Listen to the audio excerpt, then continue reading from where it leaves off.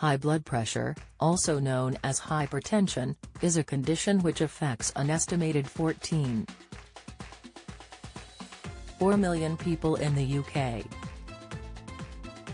Having high blood pressure puts you at risk of heart attack and stroke, and is often referred to as a silent killer.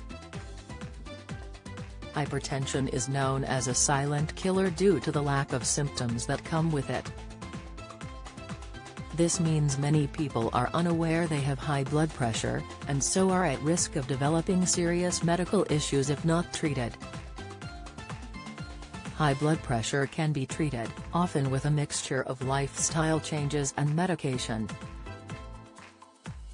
If you are concerned about your blood pressure, it's best to make an appointment with your GP.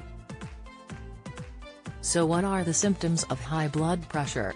Usually, high blood pressure does not have any symptoms. However, severely high blood pressure can cause fatigue, nausea, vomiting, confusion, anxiety, chest pain, muscle tremors. There are key risk factors to bear in mind, however, and according to the NHS these are being overweight, eating too much salt and not eating enough fruit and vegetables, not doing enough exercise, drinking too much alcohol or coffee, or other caffeine-based drinks, smoking, not getting much sleep or having disturbed sleep, being over 65, having a relative with high blood pressure, being of Black African or Black Caribbean descent, living in a deprived area because of the danger. The NHS and the British Heart Foundation ask anyone over the age of 40 to get their blood pressure checked regularly.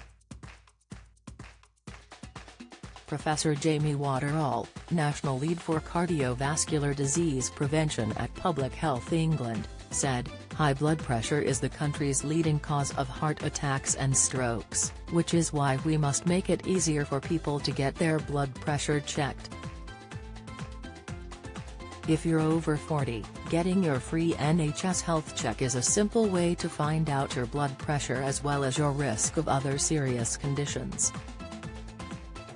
Diagnosing high blood pressure earlier and managing it in line with NICE guidance will save thousands of lives and prevent years spent in ill health. That's why we've set national ambitions to improve the detection and management of high blood pressure within the next decade."